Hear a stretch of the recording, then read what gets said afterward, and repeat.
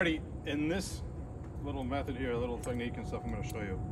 I'm going to show you the difference between chain link and hinge cuffs, okay?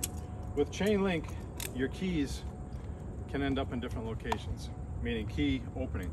It's on the same side, but when you're down on the ground wrestling around with somebody, every little second counts. You can grab a knife, you can shoot you can do something else. So when you're wrestling around with them, you want to cuff them as fast as you can. Now this is just to show you a little difference, all right? You can make up your own mind. I don't sell the cuffs, I just suggest what I would use.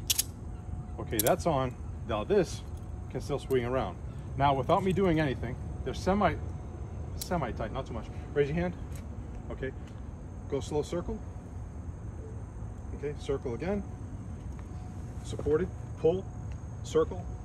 Okay, good. Now if you watch, I'm twisting. Pull hard. You okay? All right, that's one. Now I'm gonna show you the difference.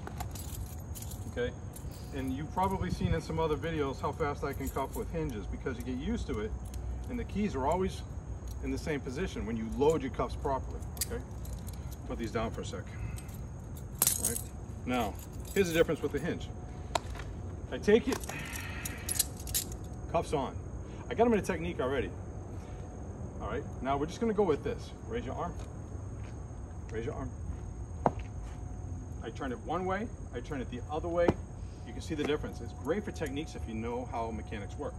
Pull, it hurts, okay? I tweak him, I move him, I use my hand to hold his hand, and now if I wanted to, I could drop him to his knees, okay? Because this really hurts. I'm not hitting him, I'm just using the cuffs and the mechanics of the cuffs. Hinge cuffs to me are awesome, all right? They can save your life. That's all.